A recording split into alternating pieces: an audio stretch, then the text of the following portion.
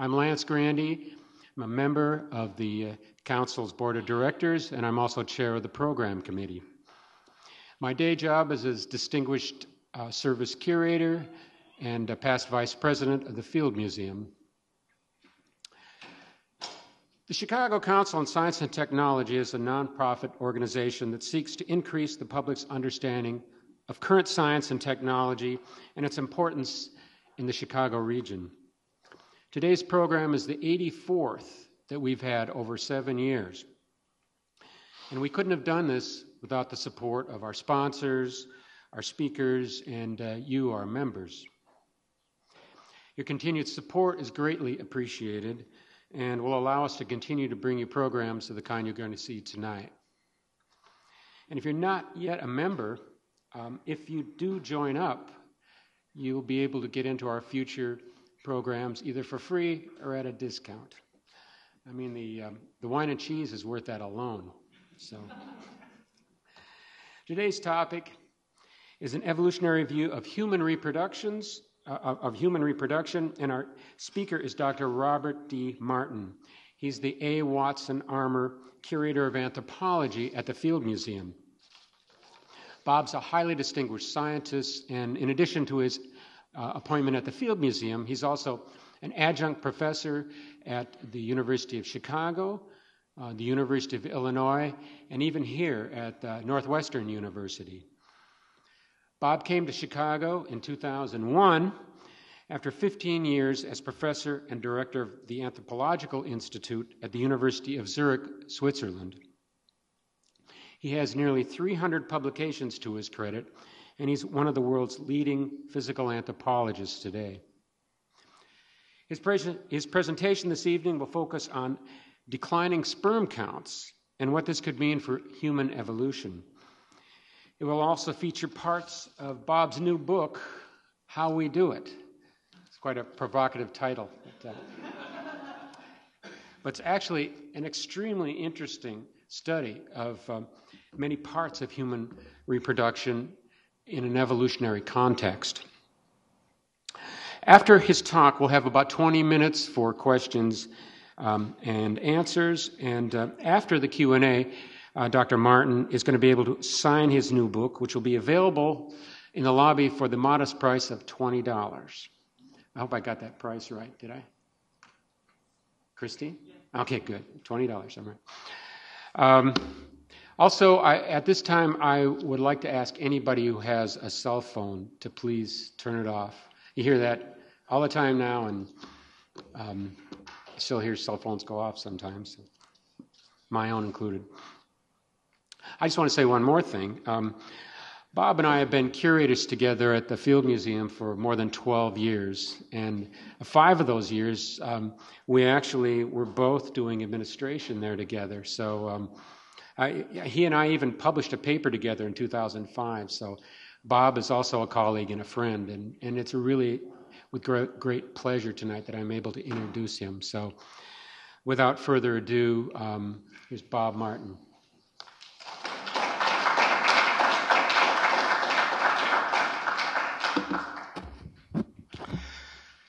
Well, I'd like to thank Lance for that introduction. Good evening, ladies and gentlemen. Thanks for coming along to listen to me tonight. I have to warn you that for the past week I've had severe bronchitis and took my last antibiotic pill today.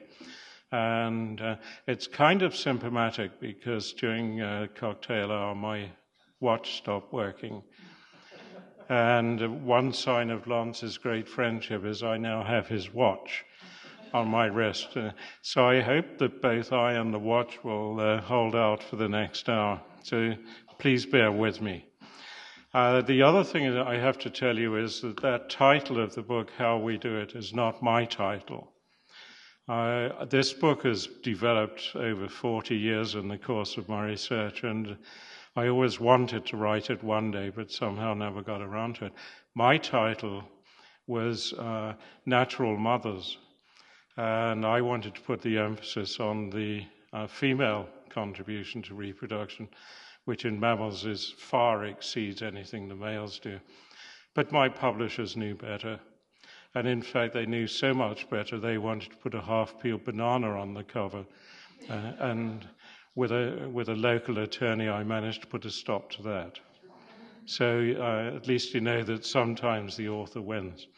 Anyway, I had to choose a topic to talk about tonight, and I'm giving various presentations in Chicago, and I'm trying to vary things around. So far I've tended to talk about the evolution of mothering, and I thought I'd choose a topic that is very different for this evening, so I chose the question of sperm production and sperm counts. And one of the things is that there's a lot of basic ideas that we carry with us in this, and basic conceptions about how the system works, and there are unanswered questions. And one of them is, why do we need an average now, if we take an average for today across humanity, why do we need an average of 250 million sperms in a single ejaculate for fertility? It takes one sperm to do the job, as this cartoon indicates. So what are the others doing there? And very little research has been directed to this topic. And in the literature at the present, there are really only two viable alternatives as proposed ideas for why you need so many sperms in the first place. And the first one on the left is a relatively simplistic one, sperm wars. The idea that males are always going to come into competition, so they should produce as many sperms as they can to compete. There's a basic question here about why it always works out that you end up with a very small number of eggs produced by the females and vast numbers of sperms produced by males. This difference between relatively large eggs in small numbers and relatively small sperms in large numbers, this is called anisogamy, and nobody has really explained why it ever evolved. But the people on the sperm war side try to explain the vast numbers of sperms as a response to the threat of competition between males. But the question is, if you have a species where there is no competition between males, if we look across primates, as I'll show you, there are species that have competition, species that don't. If we look across those species that have no apparent competition, why do they still need to have so many sperms? But the other kind of explanation is a different one. It's a deeper one. And unfortunately, it's based just on a correlation. And the idea is that if you look at the graph on the right, what you have on the ascending axis is numbers of sperm counts. And across here is a measure of the genetic variability among the sex cells. You probably all learned in school that when the sex cells are formed, there's a special process of cell division. And during this process, the arms of the chromosomes overlap and exchange material. This is a process known as crossing over. And it's one of the main sources of variability between sex cells.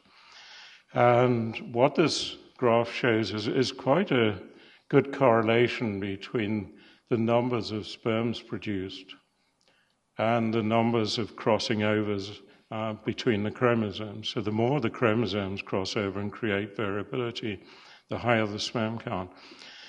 So it looks almost as if the number of lottery tickets printed, the number of sperms in the ejaculate, is higher the more variability there is in the system. So you have to have enough lottery tickets for all of the various possibilities to be present.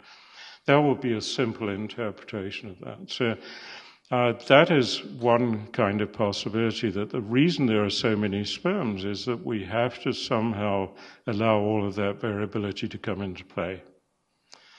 And unfortunately, we haven't got beyond that point, so it's really just an unanswered question. And I talked about things that are generally assumed or accepted. One of them, which I've always vaguely accepted without thinking about, is that this is some kind of race. That here you have a huge marathon with 250 million entrants, and the one that runs fastest wins. Now, running fastest may be of no significance biologically whatsoever, but there's this assumption here that the sperm that actually gets through to fertilize the egg is somehow the best equipped. But there's no way in which the sperms can be selected, presumably because the hereditary material, the DNA in the head of the sperm, is essentially crystalline, and I can't see any way in which it could be recognized or assessed. And so the question is there some kind of competition here, or is it simply a question of having a lottery and ensuring that all of that variability is in play? What we do know from the few studies that are being conducted is that it is not the sperms that get first to the site of ovulation that are necessarily, in fact, it seems it's unlikely that they are the sperms that fertilize the egg. This happens later in the process. And so there's a lot we really don't know about the process. And I really want to emphasize that because we are dealing with problems of infertility in many cases. It's a huge problem throughout the world. And it's likely to increase for reasons that I will show you. So we really need to understand the mechanics. Why do we need so many sperm? There was a very neat paper in Nature just a few months back in which they managed to track the movement of individual sperm. And I must say, when you watch this video on the screen, the sense that I got was a complete disorganization. I mean, sperm blundering around. The average condition is essentially blundering. From time to time, there will be a fairly straightforward course, but the sperm will be following a helical course, but that may then become hyperhelical. And some of the time, they're hyperactivated. And so generally there is no great sense of directionality looking at a sperm sample. And it seems as though most of the time it's not the sperm swimming that matters. And there's a very simple way of demonstrating this. As Lance knows, a lot of the work that I have done compares big and small animals, because my conviction is that in order to understand the biology of any system, we need to take body size into account. Body size influences practically everything. If you look at testis size, as I will do later, you have to take body size into account to compare the size of the testes between species.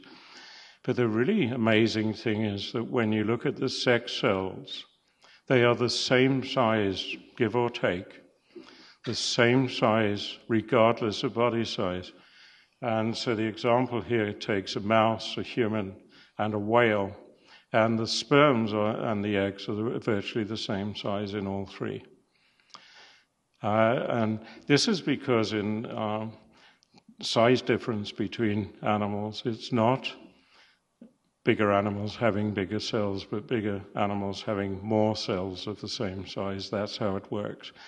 And so a whale has many, many more cells than a mouse, but the size of its egg is the same as the size of the egg in a mouse. Now, that alone tells us that there must be active transport to get the sperm up next to the egg, because you cannot possibly have the same system operating in something the size of a mouse as in something with the plumbing of the size of a grey whale. And in fact, there's a lot of neat work done on humans and other mammals showing that there is active transport. So the sperms are carried most of the way by transport, by pumping mechanisms in the womb and the oviducts. And the active swimming part of the sperms is for the last stretch, and they can recognize the presence of an egg, and then they get really excited. But it looks as though they're carried passively a fair amount of the time. Which now brings me to an important question, is how many sperms do you actually need? We know that the average human ejaculate has 250 million sperms, but how many do you actually need in an ejaculate for fertility? And there is good evidence from domestic mammals that the basic number you need is pretty large. Unfortunately, in this graph, the direction goes opposite to expected. These are high sperm counts, and these are low sperm counts at the right. So sperm counts are increasing from right to left. And then here we have the percentage of successful matings with ewes. And you can see in the red bars here, up to about 60 million sperms per ejaculate, there is less than 50% success. Whereas above that threshold, the threshold being here, anything to the left of that is close to 100.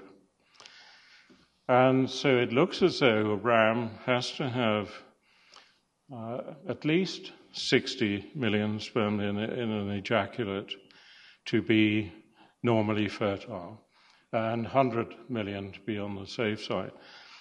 Certainly tens of millions of sperms have to be present for fertility. And similar data are available for humans. This may be a bit difficult to read because of the lighting, but basically you start at the bottom, and the left-hand column shows you the sperm counts in categories. So this is 1 to 20. This is per cc, so multiply by 3 to get the total sperm count. So that's up to 60 million in an ejaculate. 20 to 40, 40 to 60, and then 60 to 100. So 100 would be 300 million sperms in an ejaculate. That's around the average today. And what you can see is that below that figure, below 60 million, that's 180 million per ejaculate, you have declining fertility from 27% down to 2.7%. The right column shows you fertility. So at these very low sperm concentrations, you have very low fertility, but you have somewhat lowered fertility even when you have up to 180 million sperm present. So below a threshold of about 150 million sperms in an ejaculate, there's going to be somewhat lowered fertility. I've deliberately taken that because it's an early study in 1953. If we take a far more recent study, we have more data here, and I'll just take the top graph. It takes sperm concentration again. So this is number of sperms per cubic centimeter of ejaculate. And you can see that, and the y-axis shows fertility. It shows the percentage of women becoming pregnant with a partner with that particular sperm count. And you can see that the curve goes upwards and then flattens off, and beyond about 50, there is no further increase in fertility.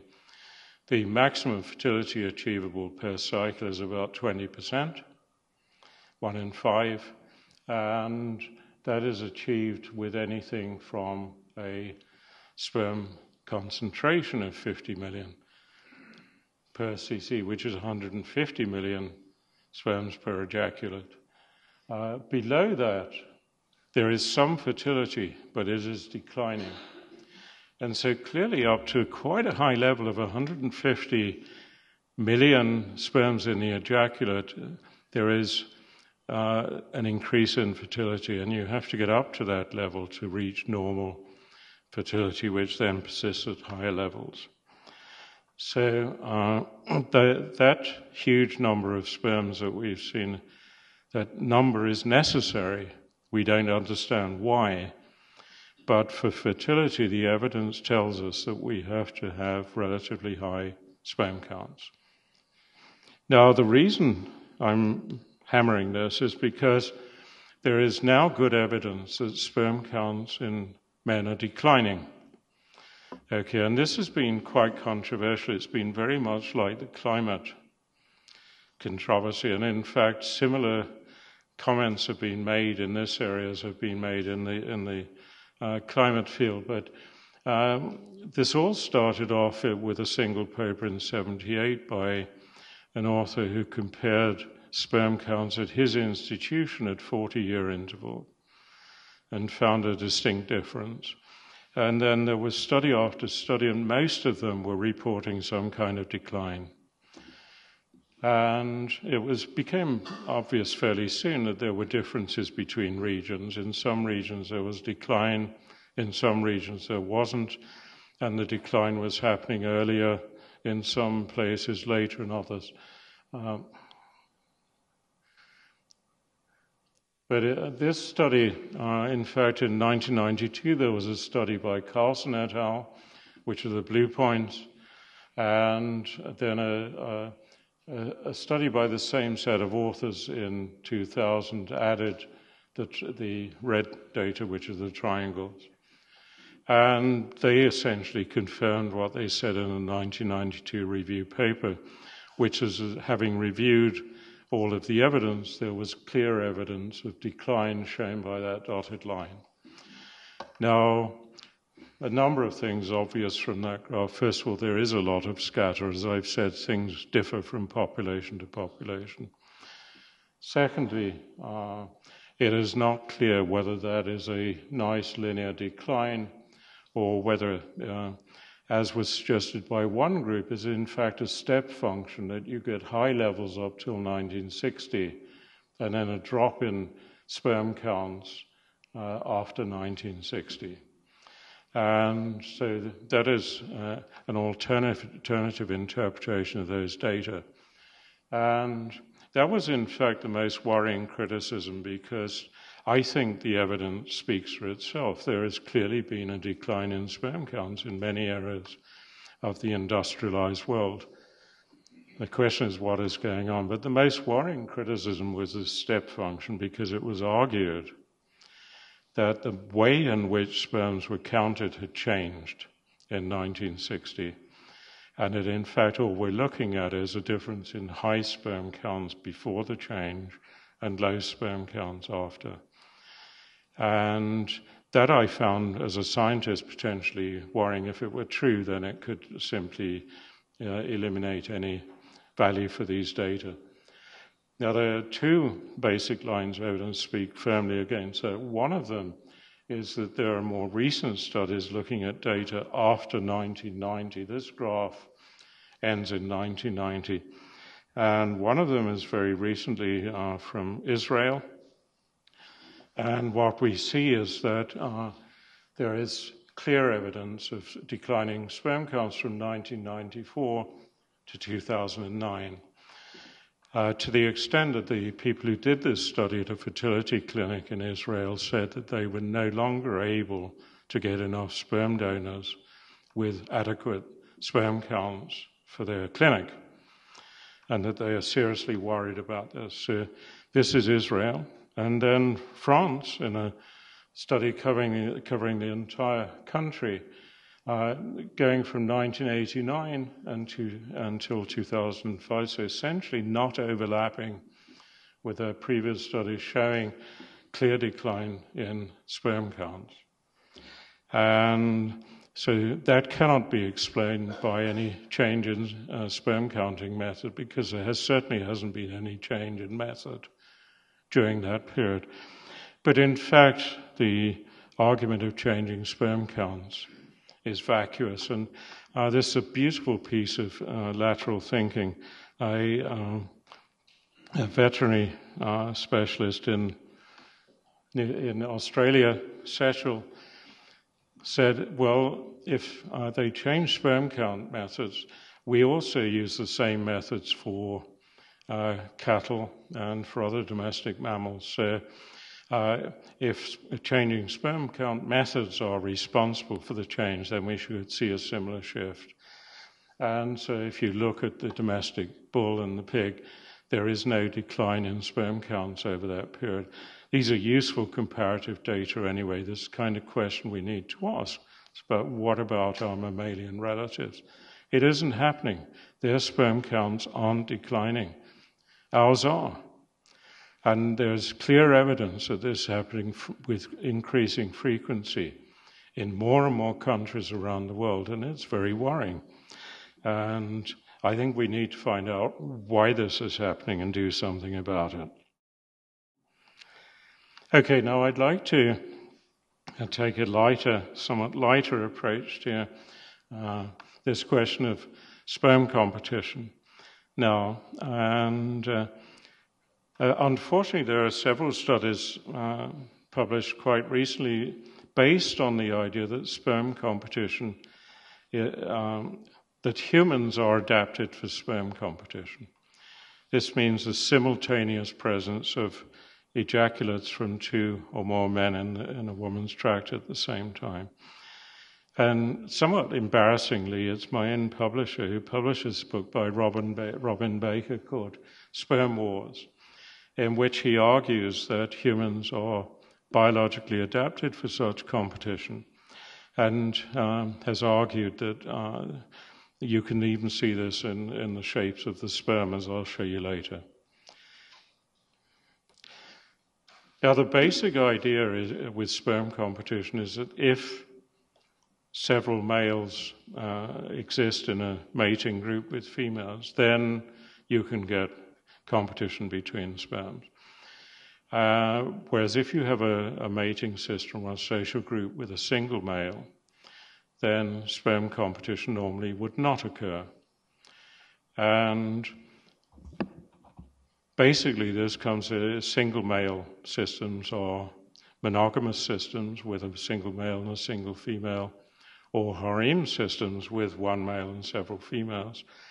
And multi-male systems are systems where you have several adults of both sexes, and it's really that you need for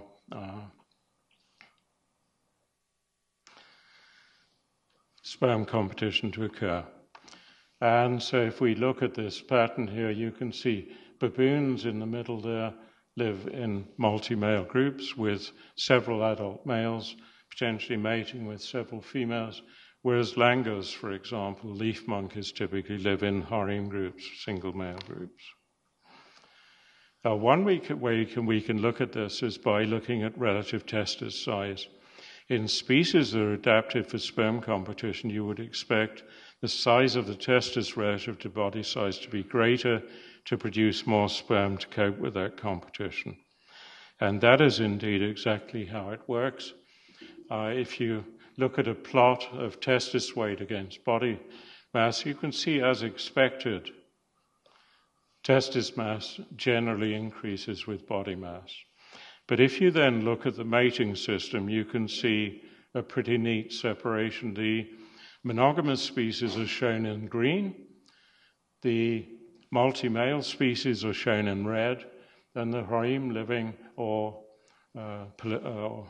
polygynous species are shown with the blue triangles. And you can see that those red circles, by and large, lie higher on the graph than either the green or the blue. With just a few exceptions, there is virtually no overlap, and certainly at the upper end, you can see that humans lie below the overall best fit line. The human male has relatively small testes, and you see the orangutan fits quite closely with us, and the gorilla has even smaller testes, whereas the chimpanzee has relatively large testes. And the next slide will show you a direct comparison between the orangutan and the chimpanzee. And this is a male bonobo. In a chimpanzee or bonobo, the individual test is about the size of a large chicken's egg, whereas in an orangutan, as in a human, it's about the size of a walnut. And so that comparison at the top there in overall size between chimpanzee and orangutan is close to the comparison between chimpanzees and humans.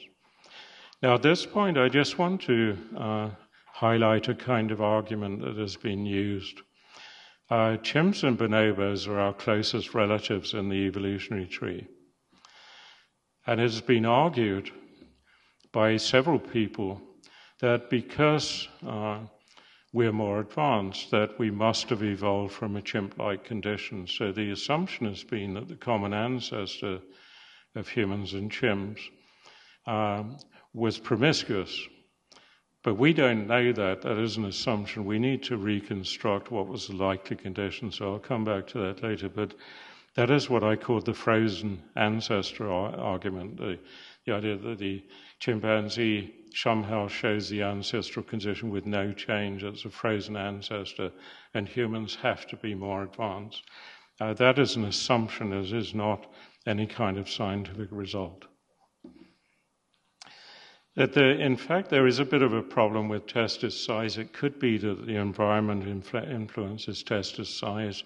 We're getting a correlation here between whether a species is multi-male or single male and whether there is relatively large or small testis size, but it could be that the environment is playing a part in that.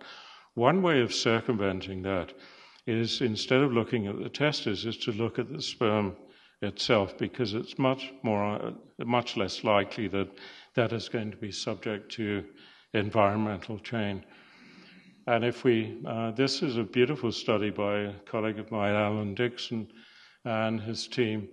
And if you look at the structure of the sperm, here is the sperm head where the DNA sits, and then you have the midpiece, which is essentially the powerhouse of the sperm. It's a ring of mitochondria, about 40 mitochondria, and then you have a tail, and they are driven by the energy provided by the mitochondria. And so the midpiece is essentially an indicator of the powerhouse of the sperm. Now, you can make that same argument that if there is competition between males, you would expect the midpiece to be bigger so that the sperm can swim more effectively. And that in species without sperm competition, you would expect smaller midpieces. Now, if you look at this graph, the axis here, relative testis size is shown here as an indicator of that, and then you have midpiece volume. Because sperms and eggs don't change with body size, you don't have to take body size into account here. So this is the midpiece volume. And you can see that in this quadrant, the pale blue quadrant, you have species that are adapted for single male mating systems. And in this quadrant, you have species that are adapted for multi-male mating with competition between males. Humans are clearly within that pale blue group. So if you look at the sperms themselves, there is no indication that humans are biologically adapted in any special way for sperm competition. And there's also a female counterpart to this, which is that you might expect similar changes in the female. If the species is adapted for sperm competition, one expectation is the oviduct is going to become larger. In species with sperm competition, that increases the distance sperms have to swim to reach the egg. And sure enough, you find that result. This is the relative size of the oviduct here, and here is the lower quadrant. Humans, women have a relatively small oviduct, short oviduct. There is no evidence of adaptation for any kind of sperm competition, whereas chimps lie in here and clearly do. So I think the evidence is unequivocal that humans are biologically adapted for a mating system in which there is no regular sperm competition, and it's a single male mating system. Now the question is that monogamy or harem living? I'm sure there are several people here who would dearly love to know. Are we biologically adapted one way or the other? And in fact, there is some evidence that we can adduce here. It's not too important, quite honestly, in the biological terms. The biologically important message is we are not adapted for sperm competition. But if we look at sexual dimorphism, which is difference between males and females in features other than the sex organs, one really regular finding from comparisons of primates is that you do not find sexual dimorphism in body size, skull shape, or size of the canine teeth in primates that are adapted for pair living, like gibbons. And in a gorilla, by contrast, you have harem systems. So you have a male and several females, and there you find very pronounced sexual dimorphism. So once you move away from monogamy to a system where there are several females with a male, then you can get pronounced dimorphism. What we find in humans is mild sexual dimorphism. It's more than you would expect for monogamy, but it's at the lower end for polygyny. And it is a bit complicated in humans because we share something unique in that we have a distinct difference in body composition. Men have less fat and more muscle than women who have proportionally more fat and less muscle. And among other species, it's the muscle body mass that counts for sexual dimorphism. So we're actually more sexually dimorphic than you would guess from just weighing us. And so the answer that comes is humans are probably adapted for mild polygyny, and this is supported by studies on facial adornment of various kinds. Facial adornment in primates occurs typically in polygynous situations. You don't get it in monogamous primates, and you don't get it in multi-male primates. It's something that is a specific signal of polygynous primates, and the fact that men have beards fits with that. And so this fits with the overall evidence that humans, if you look cross-culturally, tend to have polygynous marriage patterns. So the rules of the society are set up that polygyny is allowable. By default, most men are monogamous because they cannot afford several wives, but the vast majority of human societies in a cross-cultural survey showed polygyny as the dominant marital form. And so that fits quite closely with what we would conclude from the biological evidence. Now, there's one area which is of particular interest, which actually brings some molecular evidence into the arena, and this is in direct association with copulation. In primates that have sperm competition, you get formation of what is called a copulatory plug. The male copulates and the semen forms a firm plug in the female tract and then prevents immediate mating by other males. You see this in macaques here, and this is a more primitive primate, Loris. There's the plug. And if we look at the data on the right from the Dixon et al. Group, they had 4 levels of coagulation of semen, and this is mild. This is no coagulation. There are no primates show no coagulation at all. Some primates show mild coagulation, and there's moderate, and then there is formation of a firm copulatory plug. The chimpanzees and various prosimians and the macaques, as shown here, typically have these firm copulatory plugs. And in fact, the two categories of moderate to pronounced coagulation occur in species with multi-male breeding systems. So if you have sperm competition, formation of population of copulatory plugs is common. And in this column here for mild coagulation, what happens in humans is you get temporary coagulation and then fluid formation. Secondarily, you get the same thing in gorilla and in other primates that live in single male systems with a single breeding male and one or more females. So there is clear evidence here of a distinction between forming a firm copulatory plug where sperm competition is present and where sperm competition is absent, no firm copulatory plug. There is a protein that is responsible for the formation of the plug called seminogenin, which is produced by a single gene, originally produced by a single gene, and then that gene duplicated. There are in fact two different seminogenin genes. I just want to present evidence from one of these, which is shown here. And this is a diagram of the gene with the subsections in humans.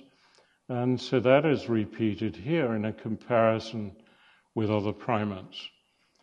And what you can see is the structure of the gene in humans is essentially the same as in gibbons. And similar kind of structure is found in chimps, bonobo, gorilla, and orangutan, but they have these additional parts formed. And the orangutan forms an intermediate plug, so you get some kind of plug formation in orangutans. And the easy way to interpret this is that it is primitive to have a simple gene. And then in species where secondary changes occurred, they have added sections into that gene, the pale green parts. And the most change has occurred in the chimpanzee. So that is what you would get if you did a reconstruction of the evolutionary tree for that gene, is that humans are actually pretty close to the primitive condition. Whereas the common ancestor of chimpanzee and bonobo underwent change, and that change was particularly far advanced in chimpanzee. So it's the chimpanzees that are advanced in this feature. They have become secondarily adapted for promiscuity, for sperm competition. And so we can't take that starting point that people have taken as saying, well, humans must have been promiscuous at the outset because that's what chimpanzees do. This evidence refutes that. Okay, now I mentioned the fact that I'd also say something about sperm shapes because this is a really interesting feature. Robin Baker, who wrote that book Sperm Wars, said that in fact 1% of human sperms are actually egg getters and the other 99% are blockers and killers. And he invented the notion of kamikaze sperm.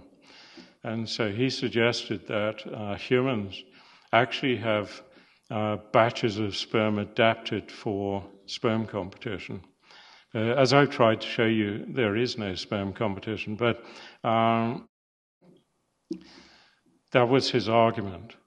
And it arose out of a very interesting observation. People working on WHO on human sperm counts were surprised to see such a high percentage of deviant sperm, of sperm that were obviously misshapen. If you look at the top, they have an overbig head, or a double tail, or a double head, or a kinky tail, or whatever, sperms that were clearly deformed.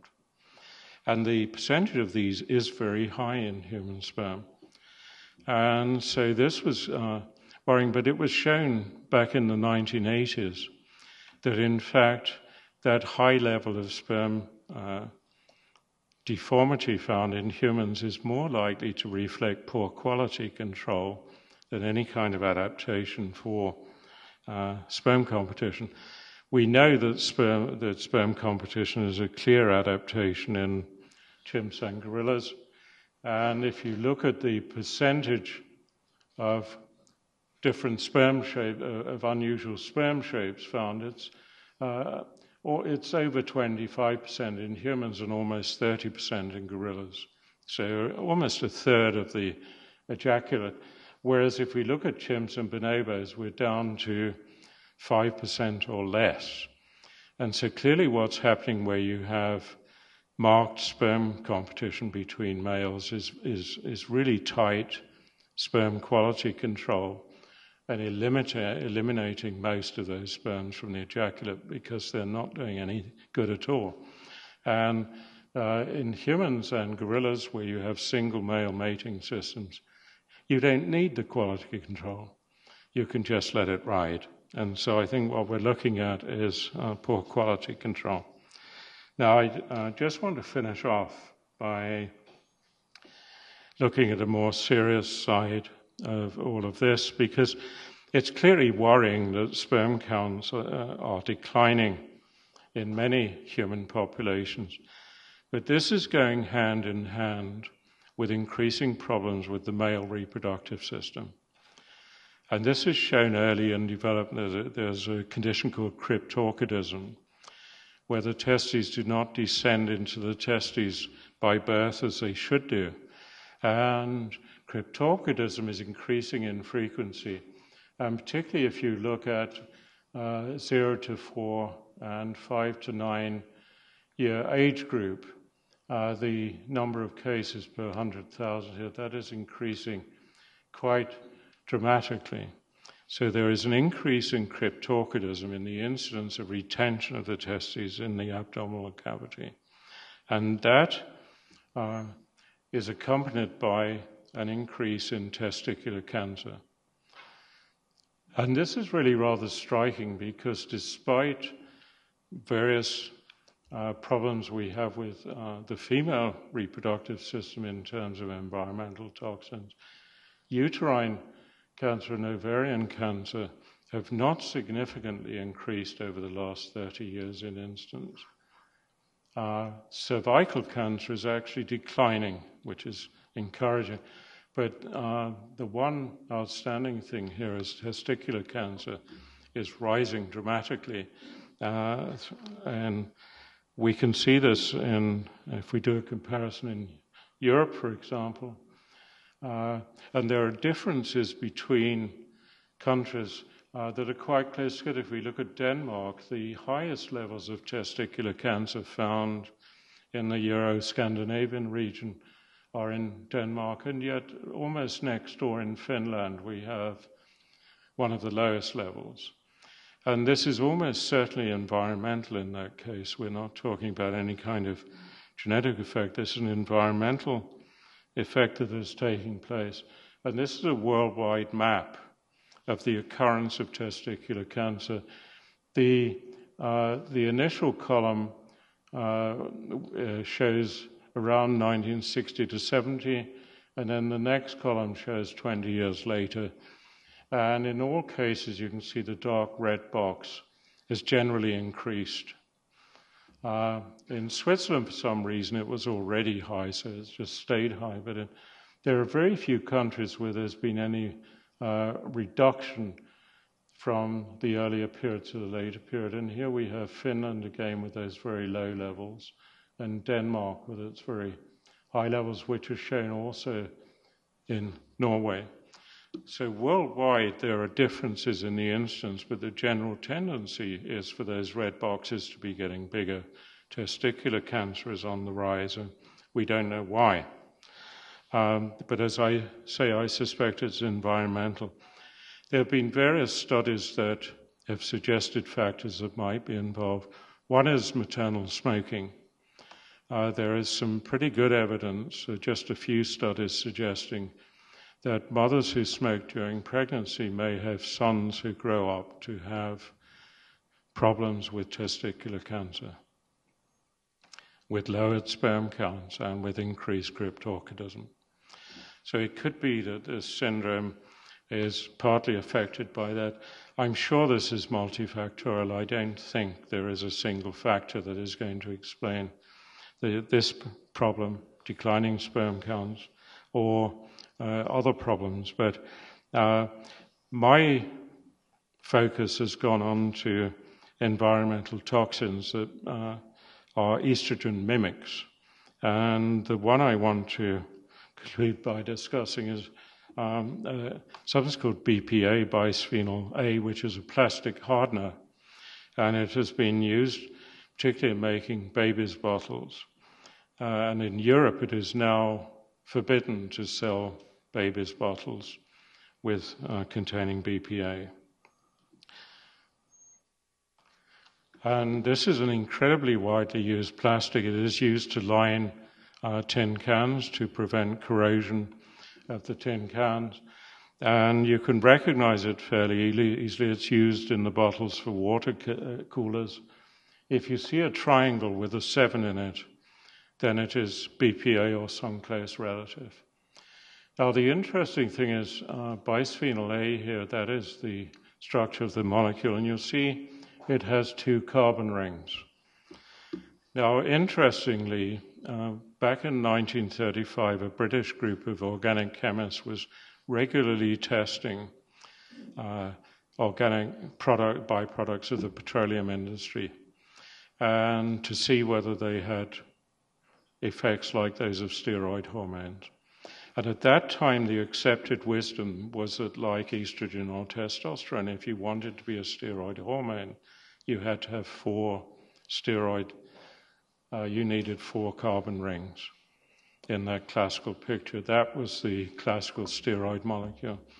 And so they were quite surprised when they found that this whole group of substances, including bisphenol A, behaved just like steroids.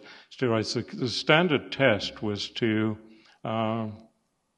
remove the ovaries from a mouse, and then you would feed the chemical compound by mouth, and if activity returned to the female's reproductive tract, then you knew there was estrogenic activity of that substance. That entire family, including bisphenol A, in 1935 was shown to be an estrogen mimic. And we're using it in all kinds of different products today. And I won't go on about this. If you want to ask questions, I can ask it. But I think this is at least one substance we should be looking really carefully at. Just to finish on a note, it occurred to me that the reason that all tin cans typically have a layer of BPA is to prevent corrosion. So I said, well, wouldn't we want to do this with water pipes? And so I went on the internet to see whether we are using BPA to line copper water pipes to reduce the level of corrosion. And indeed we are, not all of them, but BPA is also being used for that. And so you can actually get BPA delivered directly into your water supply. Thank you.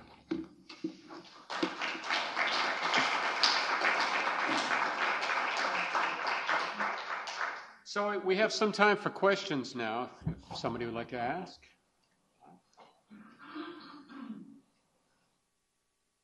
You presented a lot of information, but one piece that caught my eye was demographics of 2 slides ago, 3 slides ago. And one was our 2 slides.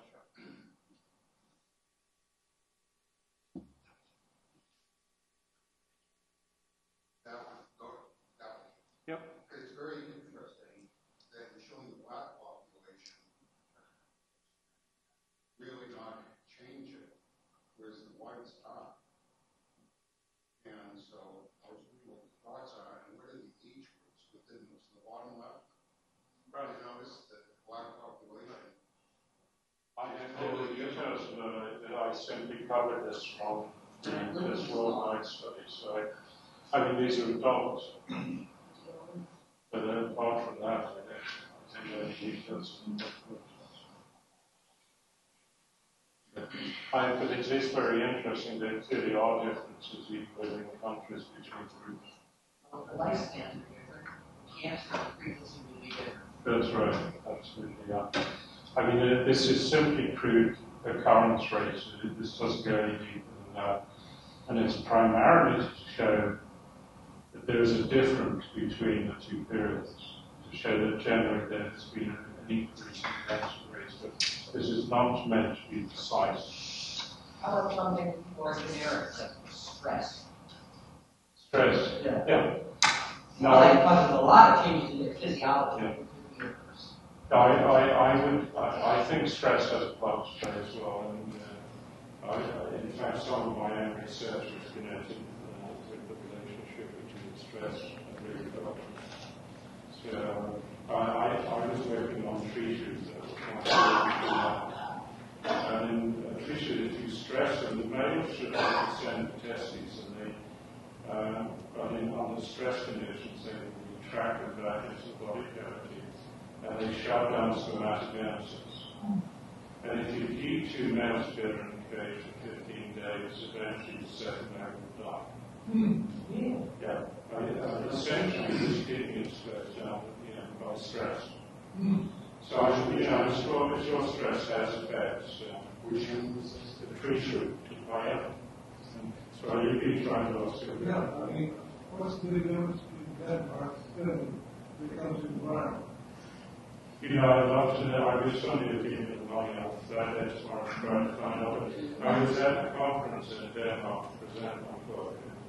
I was particularly interested in that question. Why is Finland so close to Denmark so different? Why does Denmark have these very high rates? It's because Denmark is highly urbanized and it's not. It's possible. One of the arguments has been that Denmark has very high levels of internal smoking. So that in Denmark, the levels of modern smoking is particularly high. But the key point that I didn't have time to mention, that I should mention, is that Finland is now backing away with Denmark. So whatever it was that was playing in their favor is not playing in their favor anymore. But we don't know what it is. Nobody's looked into whatever differences they're making. I mean, were they not using BPA? I did start checking that on the internet, and there are big differences in the way in which different European countries use BPA. And there was evidence that Finland was using significantly less BPA generally than Denmark, so that could be another factor. So they ignore BPA. Sorry? They ignore BPA.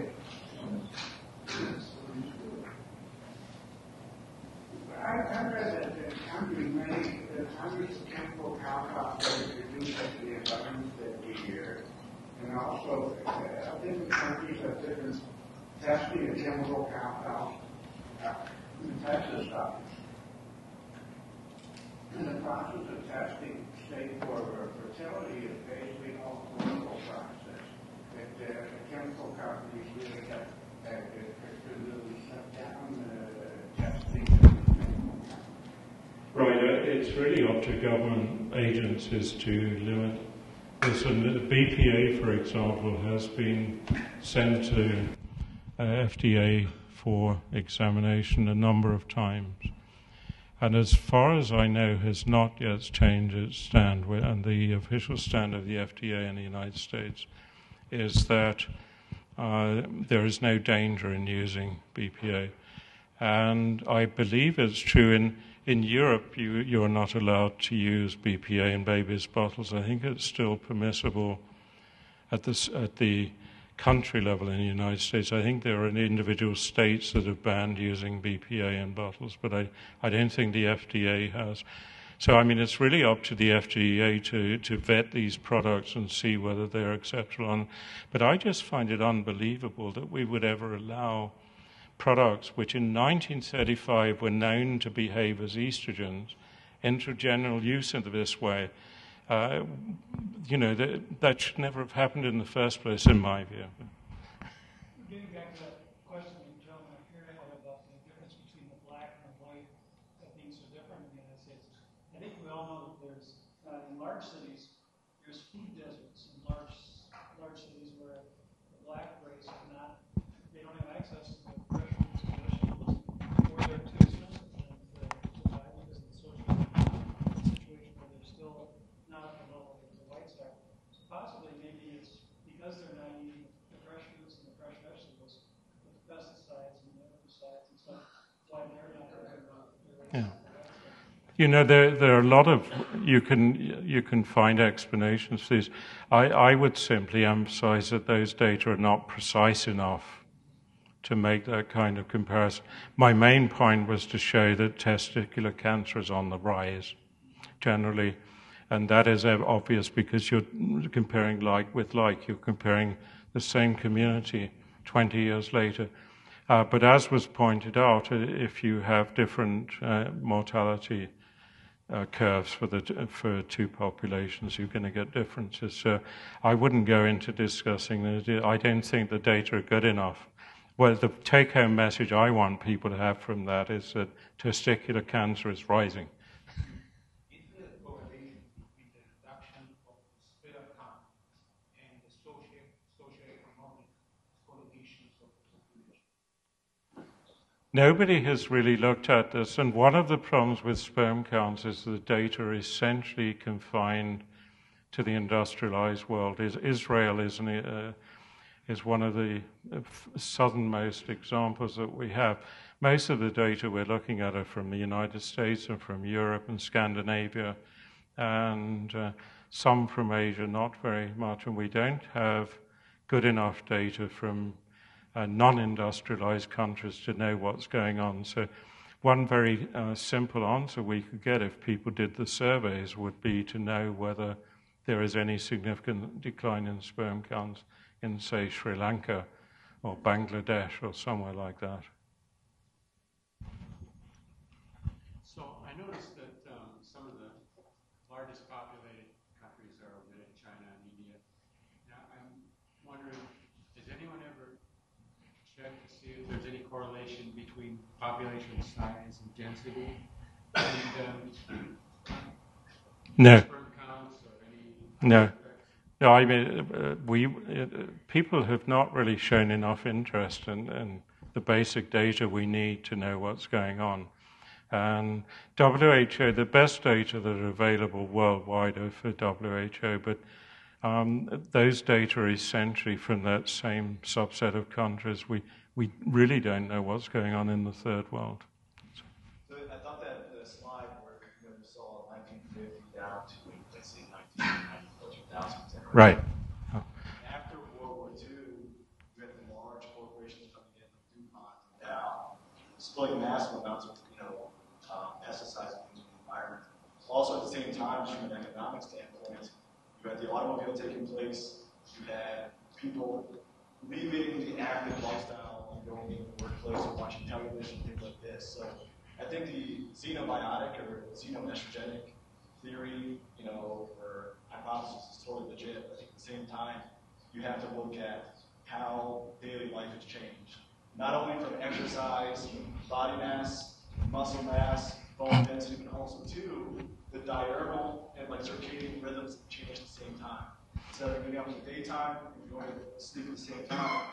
You're watching television at night, you have lights up at night, that all affects Right. The hormonal profile and things like that. Also too, potentially mate selection as well. Maybe beginning of the 20th century, you still had people who wanted the strongest mates, whereas now it's more the most intelligent person who can make money. Maybe not the best sperm quality, but the best bank account. Yeah. What you're saying is so important, and I really do want to emphasize this because clearly many, many different factors are involved, and it's incredibly difficult to get hard scientific evidence and to just isolate one factor and show that it really is important. My gut feeling is BPA is one of those factors, just as an example, but I think environmental toxins generally are a category, but they are just one category.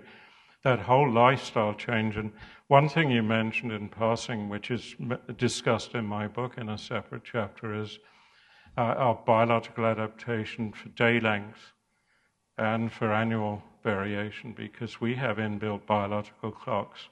The circadian one for the 24-hour cycle, and we have a circadian clock for the entire year. And there is still a basic signal there for seasonal reproduction in humans, which we presumably retain from when we left Africa. And so that is there. And there is evidence that working on shifts, for example, increases the incidence of cancer. So interfering with circadian rhythms in a regular way is apparently not a good thing to do either. So There are many factors. It isn't just BPA. It isn't just circadian rhythms. There are lots of other things. Yeah. You basically showed three statistical trends. One, you're getting this declining stroke counts, then the increased testicular cancer, and the increase in the Cryptorchidism? Yeah. But is there any connection between those three trends? Yeah. It's interesting because they occur in parallel. And so I mentioned that Finland is now beginning to show it's beginning to show lower sperm counts. So it's beginning to follow in the direction of Denmark. And at the same time, it's showing a rise in testicular cancer and in cryptorchidism. So it's precisely what you would predict if those three things are connected to one another. But it's correlational. We don't have a mechanism that links those three. Actually, you do have a mechanism that connects them all. Sorry? You do have a mechanism that connects them all. And that is that many of these xenobiotic effects are factors that are influencing the development of the male reproductive system in utero. It's not a matter of what's affecting, the male after they're born. It's what the mother is ingesting while she's pregnant and while the male reproductive system is developing. So it's going to influence, how the testes descend and how the testes develop. That's an excellent point. Absolutely, yeah. So, there was one slide you showed that compared the rates of testicular cancer versus uterine cancer and ovarian cancer. Yeah. My eyes were correct. I feel like the y-axis scale was different for the testicular cancer ones than the other ones. I'm just wondering if because the change statistically wasn't as severe, is it significant enough to go beyond just we got better at detecting cancer? I think it's this one, right? Yes. Yeah. Okay.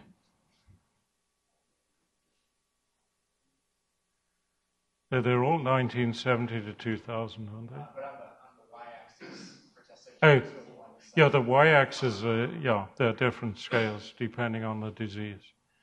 All I'm interested in is the change, not the level.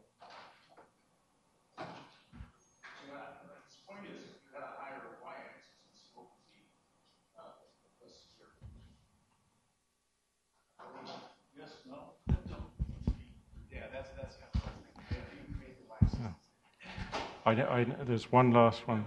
One last question. I was considering that we cultivate now a lot of areas that they are without rain, and so we use river water to irrigate, and the irrigating water from rivers carry the minerals that they are dissolved in the mountains. One of them is selenium, which is very indispensable for our life, but it's poisonous in there. And the United States is selling selenium contaminated food from California to China. It is not a bad deal because the Chinese lack some of the selenium, but I was wondering how much of this contaminated food was being distributed in the United States before we found out. I don't know. It's another factor, as I say. I think there are probably many different factors involved. It is clearly a complex issue. But I think there are certain things that are sticking their heads up above the parapet. Okay, I used to work at DuPont, and I want to answer his question. Yeah. And I was there, we did intense studies on BPA at the household labs, and the results didn't do any of these correlations showing that BPA was the problem, one. Two, when you do the polymer coatings, you try to extract BPA, whether it's inside pipes or bottles. The plastic is extracted, or it's called finishing. So you don't have any free BPA. So this data showing BPA causes me concern because if you look at the in-depth studies, there's no correlation with the polymers they use for lining keys. Well, I would just have a response and respond to you. I'm not an environmentalist or hardcore or anything like that. I'm pretty objective to science. Right. I would add to that, though, I'd like to see how much BPA you test, because a lot of these xenobiotics, at minute levels, they don't have anything. They come in, they go out, they detoxify them, they don't block receptors. At large levels, there's a fine line, there's a threshold, either too low or too high, where they don't have the effect. So you need to have a large sample size. So I think we'll be able to move these conversations out. Let's all thank Bob for.